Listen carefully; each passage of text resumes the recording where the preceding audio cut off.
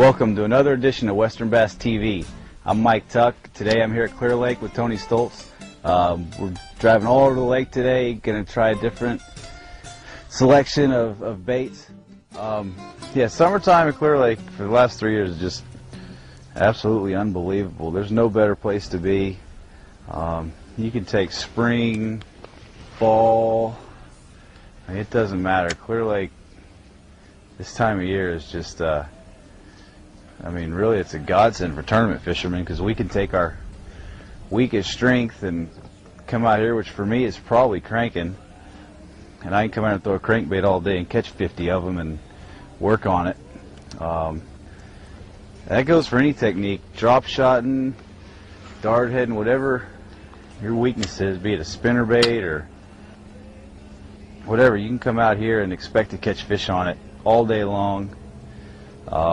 Fishing whatever type of cover you want, you know, docks or breaks, rock piles, tule points, grass lines, just, you know, all your standard types of cover and structure, and just really get a lot of confidence in your weaker points, because there's always going to be a time we can use that.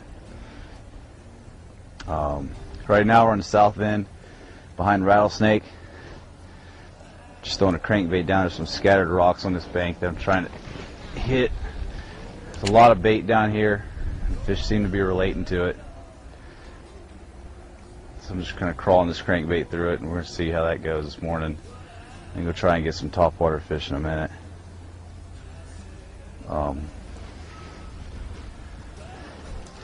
In the morning, this time of year, follow the shade lines. Probably till about 10 o'clock you're going to have good shade lines throughout different parts of the lake. Try and follow those. Right here we've got a good example of it. It's about 7:30 and you can see it's probably 20 feet off the bank still, and this bite will actually get really good right as that shade line pulls up against the bank. It really pushes the bait up tight, and the fish just get positioned really well.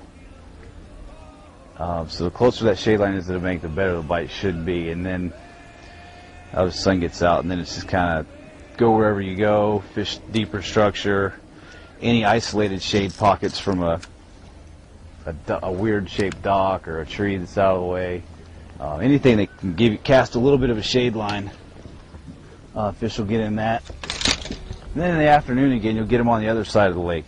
You know, right now we're fishing what would be the north-facing side, I guess, and then or west-facing bank. In the afternoon, maybe we'll get on the east-facing bank and get shade lines that side.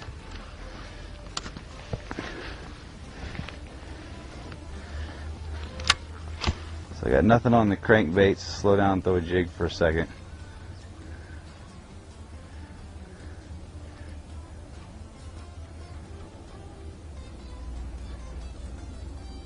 Jigs, probably my favorite bait to throw this time of year up here. Throw it all day, docks, breaks, anything really. Flip it. Skips well,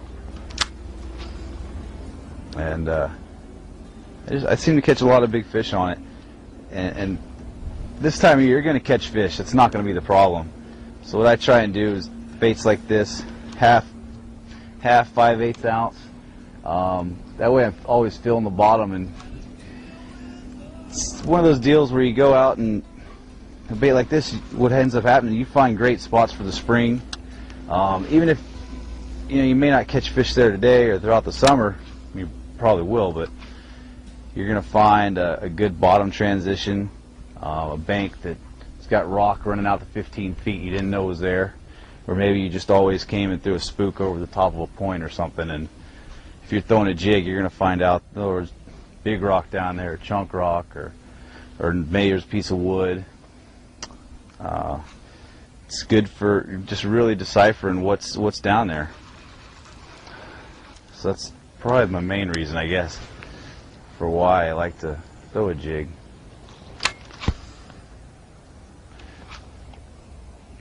Generally, first thing in the morning, if you can get out, the first hour, there's usually a bite that's pretty unreal.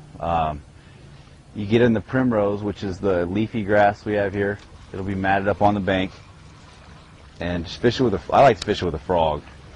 About the first hour, once the sun hits it, that bite kind of goes away, and you got to find other stuff. But the first hour, all summer long, you're going to go out and you can probably catch anywhere from 7 to as many as possibly 20 frogfish in the first hour, and a lot of times they're real nice fish. There's a lot of bites that are really good, but the frog bite's probably the most exciting one.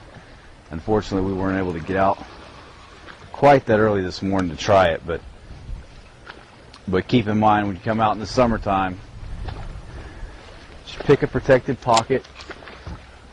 Any of the coves, any end of the lake, fish don't seem to care where, but anywhere they can push bait overnight.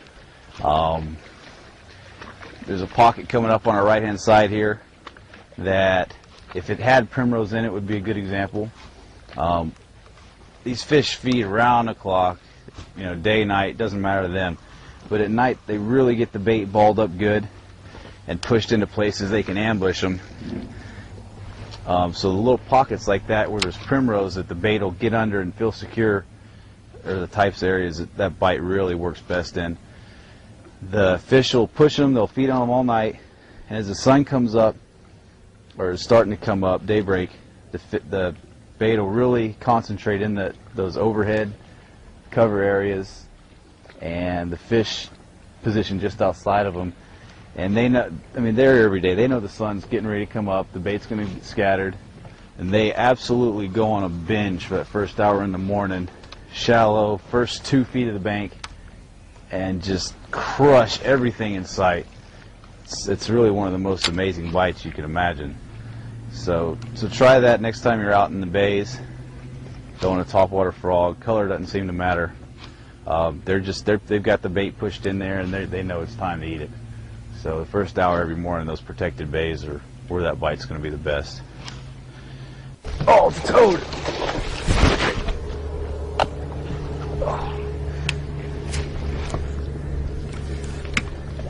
Alright, first fish of the day. He's taking me for a ride. I don't know how good he's hooked.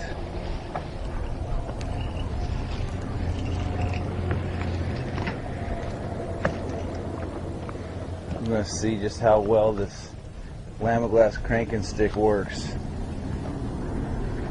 It's a good solid 5-6 pound fish. Drags plenty loose. Let this fish wear out.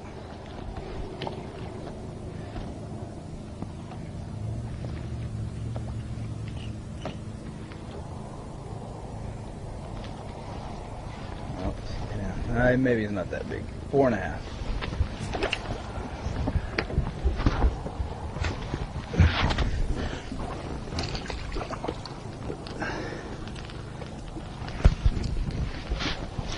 Ah, I'm on the board.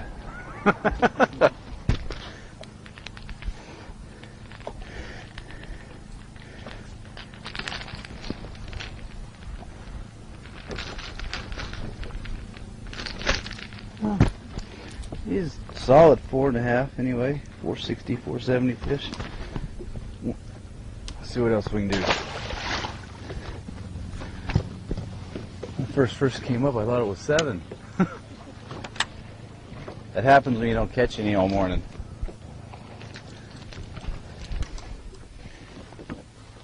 Don't stick your fucking thumb in there. There's a average, maybe a slightly below average fish for this time of year. I saw that fish boil in the tulies, pushing some bait, and it took me about 3 or 4 casts to actually get him to come back and eat it. But see if there's any more. That's 2. He's barely hooked. See if I can get another hook in him real quick. There we go. I got 2 in them now. I think one just pulled out. Oh, I got him. He's still alive. I'll settle down just a little bit. There we go.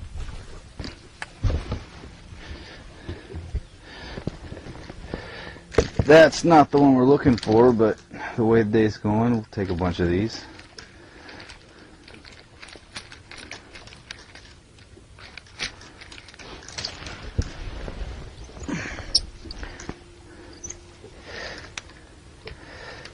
Definitely have pliers when you're crankbait or spook or Rico fishing.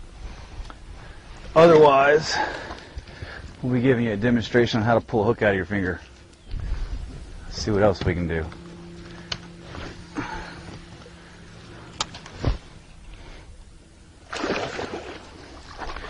Little but alive.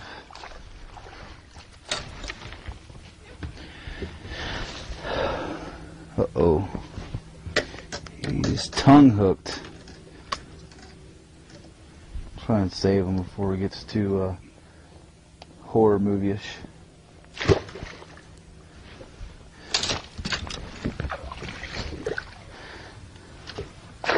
Nope. There, I think I got him that time. Nope, it's barely hooked.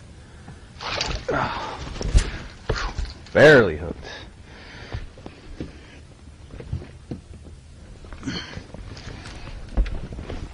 Little guys, I don't know what happened to all the big fish.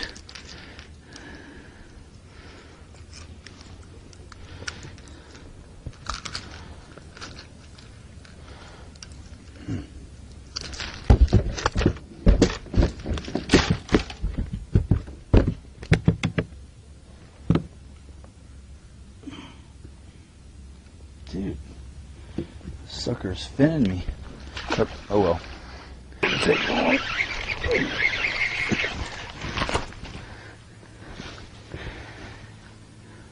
Frogfish. Itty bitty sucker, but he is pegged. He wasn't going nowhere. Right through the brain. Sorry, little dude. He'll be easy to catch later.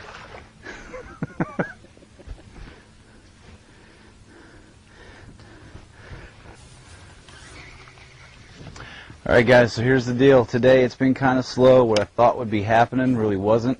We fished a lot of structure throughout the morning, throwing jigs and DD22 deep diving crankbaits, a little drop shotting, rock piles breaks, docks that were near breaks, so a couple grass lines, and it just really wasn't happening. We struggled throughout most of the morning. I think we've only caught 5 or 6 fish. We made a move all the way to the north end. Going to try fishing some creeks, totally different than what we've done so far. And basically what I'm going to try and do, what I'd like to have happen is just to get these fish that have positioned under the little shade pockets. It's 11 o'clock, 11:15, the sun's directly overhead, and the fish are really going to be stuck in these little small pockets. This time of day where the shade pockets are going to be at their smallest. There's just, until the sun gets at an angle to get behind whatever cover there is, overhead cover on the bank, whether it be a rock wall like at Henderson or the trees like we are in here. When it's directly overhead, the shade pockets are going to be small and it's going to be really easy to target the fish. So we'll give it a whirl, see how that works out in here. That's a little better fish. A little better example of what Clear Lake is all about in the summer. Chunky, healthy fish. Tweety.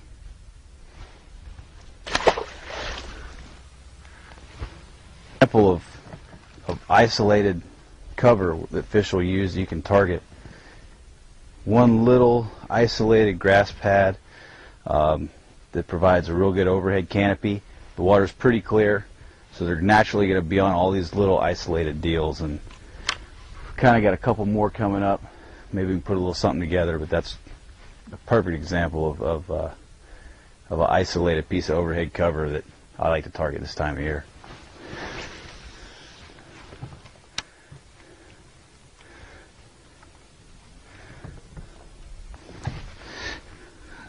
He was little, but that was exciting.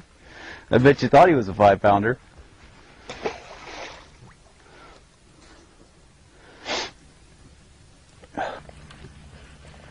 Coming down the side of the wall. Doesn't feel like a huge fish.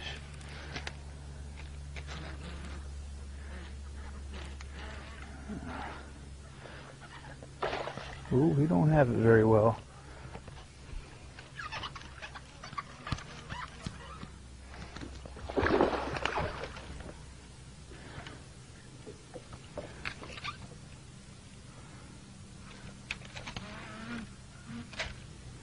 Yeah, he's got to get it to his mouth.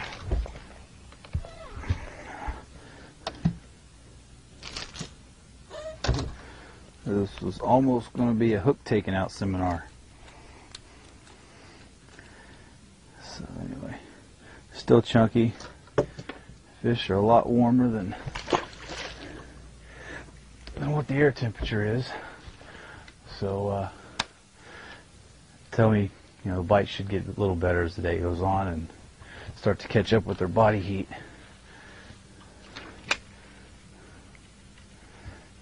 You know, as fish start to get in that fall deal, they'll get on these walls. There was another one. Pretty good, especially in the mornings. And when the shade lines start to form right on the edge, they'll push the bait right up against them, and whenever they're ready to go eat some, it's a pretty easy meal. Just really gotta target the edges and get as close as you can to it.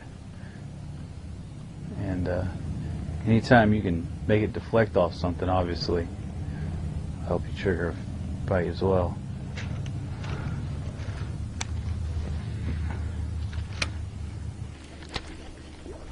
I don't know how big this one is either.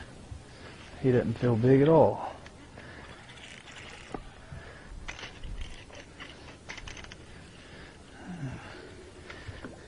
He's not.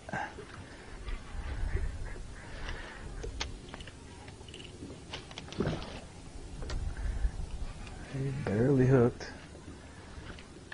Eek, barely hooked. Oh goodness.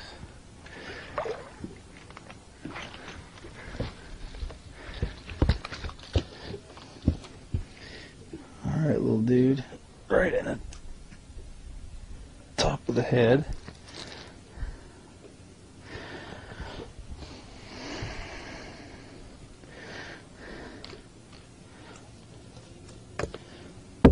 That is certainly not what we're looking for.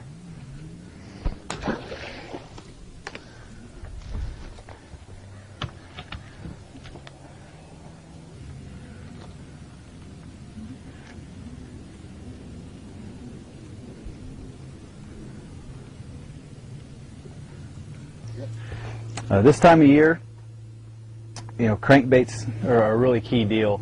This one here is a 1/4 ounce speed trap, lure Jensen. Couple things you want to do. You want to make sure it's tuned properly, and on the eye of the bait, you adjust that by putting your pliers on it, tweaking it a little bit to the right to make it run to the right, and just a little bit to the left to make it run to the left, and just ever so slight. A little bit too much to one direction or the other, the bait will start to roll. So that's one thing we're going to do. I'm going to be fishing on these bridge pilings. I'm going to want to tweak it just a little bit. I want this bait to actually run right into the bridge piling to deflect off of it. Another key thing this time of year, keep lots and lots of spare hooks. In a fall tournament where I'm cranking pretty much all day, I might change my hooks 20 times in a day, especially if I'm throwing a rattle trap. So I keep a box like this, and I've got all different sizes. I've got them, I know I put on a marker what size they are, except for this one. And what I like to do with this particular one, same as my rattle traps, I like 2 number 4 Gamakatsu round bins, one on the front, one on the back. It only takes you a second. You'll get pretty good at it. Just don't bite your thumbnails off this time of year, because they're pretty key for just sliding it in there, pulling the hooks off. Still those in the trash somewhere, get rid of them at the end of the day, or if you're in a deep spot in the lake, I guess you toss them in there as well. Just pop them off. I like to go to the front first. A lot of guys now are using the red hook. I do it a little bit. I don't know how much it makes a difference or not. But if you are going to do that, you always want to put the red hook on the front. Basically, the logic behind it, right before a fish strikes your bait, he sees the red hook, and that creates a target where he'll center on where he's going to strike the bait, and it'll increase your hookup percentage. So always make sure your hooks are sharp. If you have a file and you're good at filing, sharpening your hooks, it's a good way to go about it as well. Personally, it only takes me a few seconds to change the hooks, especially when I'm really into the tournament and just flying as fast as I can. You know, slowing down with the file takes me a little more time. Treble hooks, if it was a single hook, yeah, probably. But with the trebles, for me, it's just it's a little not quite as cost efficient, but it's a lot faster for me just to get them off, get them on, and back to catching fish. So ball, crankbaits, change your hooks. Like a giant, but it feels like a good one. Yeah, he's a nice fish.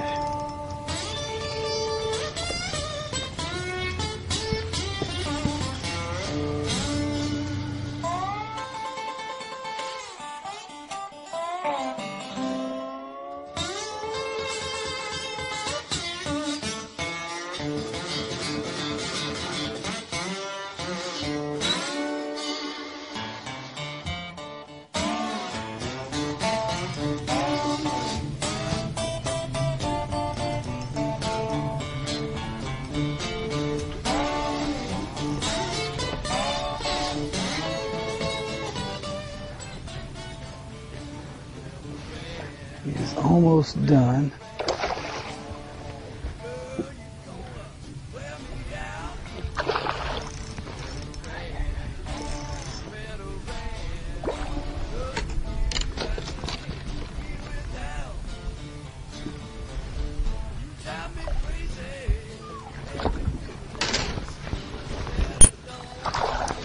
Oh, that's a lot nicer fish than what we've been doing today.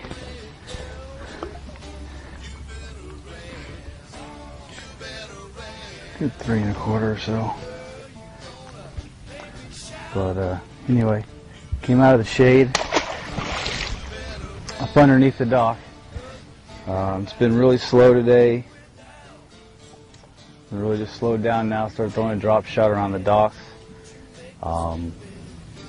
Doesn't seem to be a whole lot of fish activity. We're going to finish this dock out, probably make a move to the other side of the lake, see if there's anything better over there. All these little docks I've hit have seemed like the little shade pockets underneath them I can get. About every 4th or 5th dock I can get a fish on a crankbait, but I've switched colors 3 or 4 times, and I can't get them to really commit to it. They're smacking at the bait. I can't keep them hooked up. So we're having a little trouble up here on this end, but that's the start. We're going to run it in here in a minute after this and see if we can't put something else together.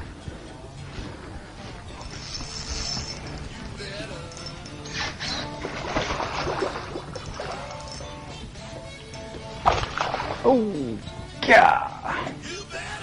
I love light line fishing.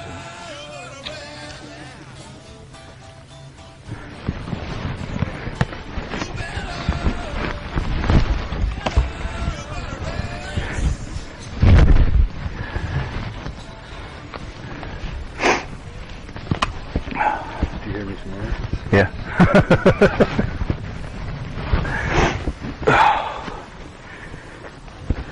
I think he wanted it a little. About that much. That's when you get the right color right there.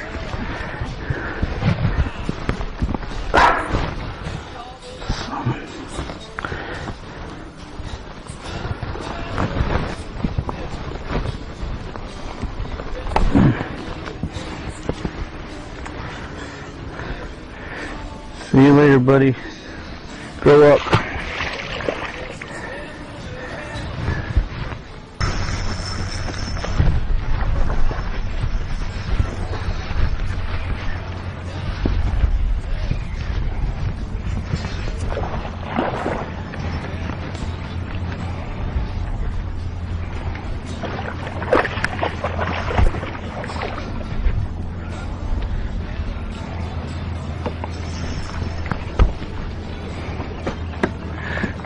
Well, again,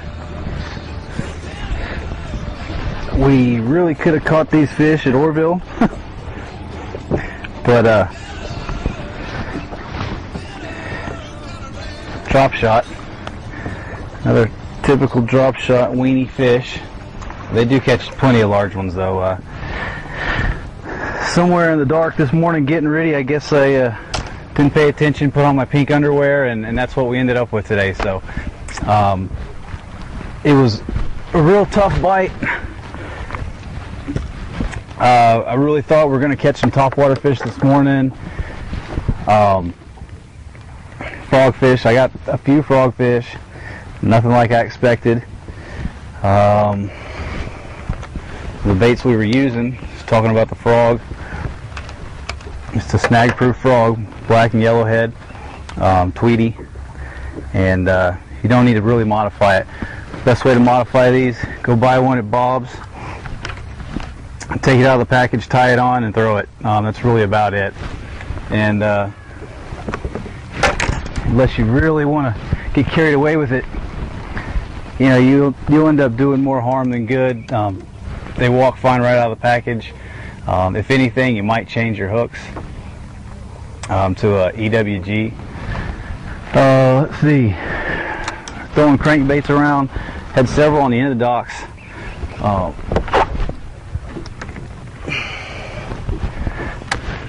Several fish come off the end of the docks.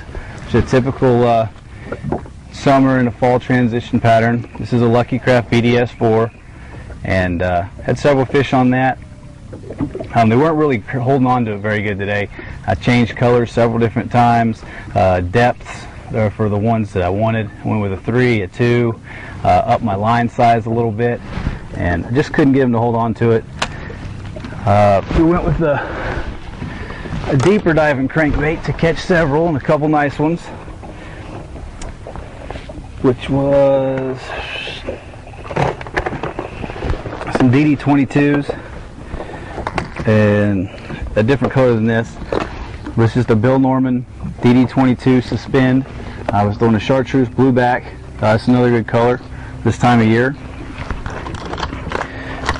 Tried a rattle trap, but really what it came down to was throwing a drop shot. It was really tough. We ended up with about 100 plus boat tournament going on today, and it's just a real tough deal right now. What we got, it's the second week of September, and the overnight lows and the daytime highs are about 50 degrees apart. So the fish kind of get in a little bit of a shock right now. They're starting to adjust, and what it is, it's the start of the fall transition. So the fish, really the key thing is they start getting on bait, but with the water still off colored, it just makes them harder to target. So we ended up just jumping around the lake, doing a lot of different stuff, and in the end, tough bite. Couldn't get a lot going, so we went with the drop shot. That's what we ended up catching most of our fish on. So till next time, I'm Mike Tuck, and you're watching Western Bass TV.